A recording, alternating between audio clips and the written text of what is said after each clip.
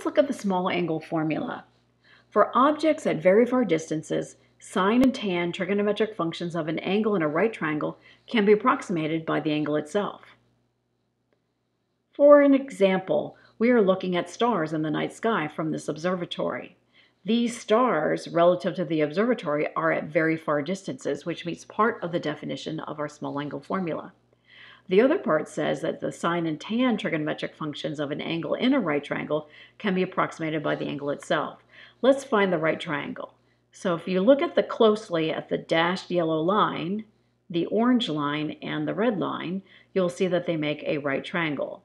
The corner of the dashed yellow line and the orange line makes a 90-degree angle.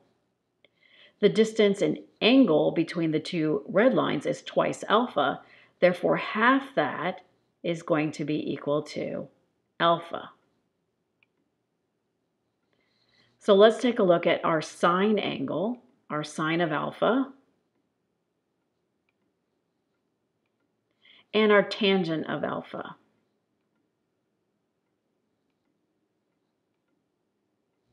The definition for small angle formula says for objects at very far distances, sine and tan trigonometric functions of an angle in a right triangle can be approximated by the angle itself.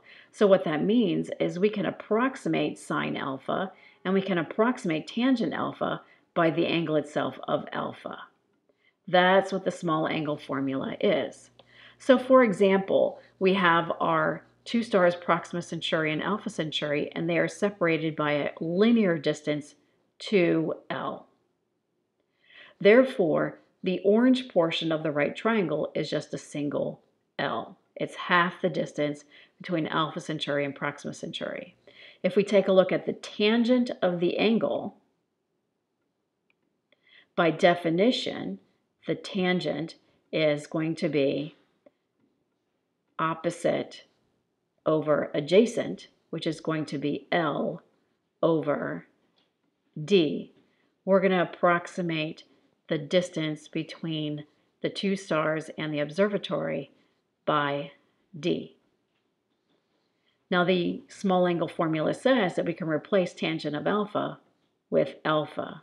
So alpha will then equal to the linear distance divided by the physical distance from the observatory to the two stars.